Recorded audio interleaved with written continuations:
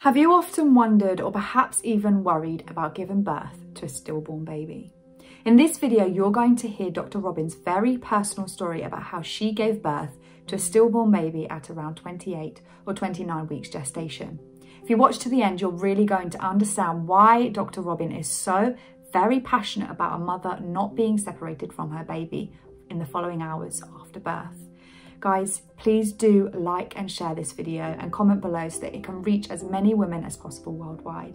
And if you haven't already, join our Facebook community so you can further familiarise yourself with Dr. Robyn and her wonderful methods. Here's the lovely lady herself sharing her story.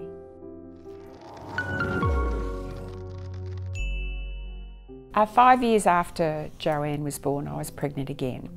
And another surprise pregnancy, but you know, that was okay. I was happy to be pregnant again. Then this little baby was growing normally, and then I had this day where I was very unwell. I didn't know what was wrong with me. And being the nurse, of course, you diagnose yourself, and I thought I had a urinary tract infection. I had this pain and I just didn't know what was going on, and I had this urgency to go to the toilet. But as it turned out, I ended up with my membranes were leaking. They weren't actually ruptured, but they were leaking, and this baby was about 28, 29 weeks, bordering be somewhere between 28 and 29 weeks, because gestation was estimated, always estimated. It was never from absolute conception. And so I kept leaking this liquor, and then finally I got this very, very high temperature. I was very sick. So I went into hospital, and I knew something was wrong, but I didn't know exactly what. But when I saw the first midwife, there was no fetal heart, there was no movement of my baby. So then I knew my baby was not alive. And in those days, they just did things. They didn't even ask you, you know, like, you got a 2 pint soap and water enema. And with this little baby that was no longer alive, I got pethidine, I got opiates given to me, the worst thing that could have ever happened, because it changed my whole ability to cope with giving birth to a stillborn baby. So then I get transferred to a labour ward, and a whole lot of people around. Everybody's anxious because I'm giving birth to a stillborn baby. That was the hardest labour and birth of my babies. And the reason, I think, being is that the baby's not able to help you. There's no movement from the baby, there's no moulding of the head, but the baby the bones may have collapsed due to death, but it's much harder work to work with a little baby that's not actually negotiating and moving and doing the things it needs to do. And finally, I gave birth to this little baby, and again, they took the baby. And I'm very anxious about, why did they take my baby again? That's the third time they've taken my baby from me. And I asked for my baby, and they brought the baby back wrapped up, mummified in a little blanket, all tied up, and all I could see was the face, held it up to me, and I'm dazed with opiates now by the pethidine's, you know, way in my system, and all I can see is a little face, and they told me it's a baby girl. That was the last time I saw my baby.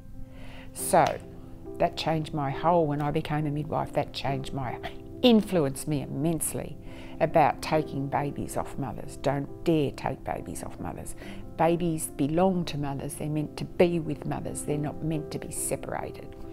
So I think that had a huge influence on my ability to say strongly, no, you don't do that. Anyway, this little baby, I found out later, because the hospital hadn't completed the paperwork properly, I didn't find this out till later, that my baby was buried in a pauper's grave. I didn't even know what a pauper was.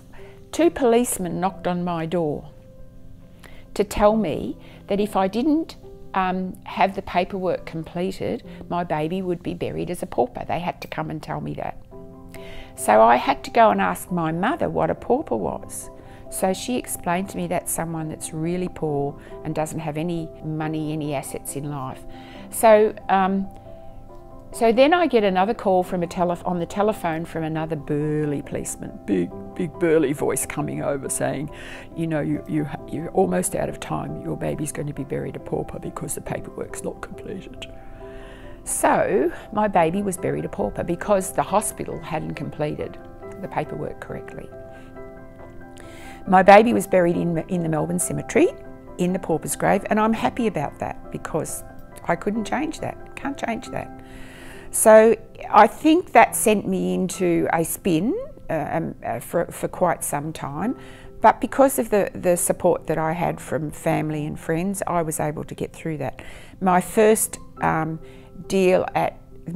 time at dealing with it was presenting it at a big conference, at an Australian College of Midwives conference.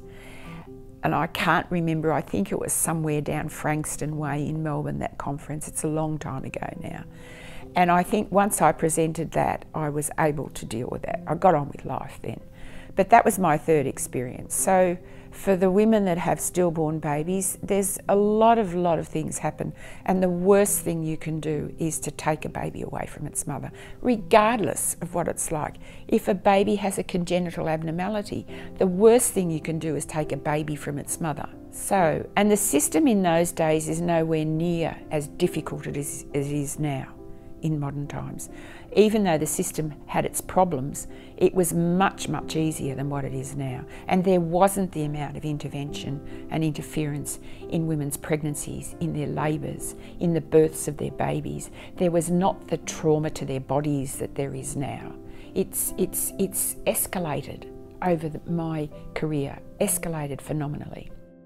If this video resonates with you, don't forget to give us a thumbs up and hit the bell below so you don't miss any important updates. You can also continue to watch more of our videos in the playlist, and to learn more about the Thompson Method, like I said, please do join our free Facebook community to further familiarise yourself with Dr. Robyn.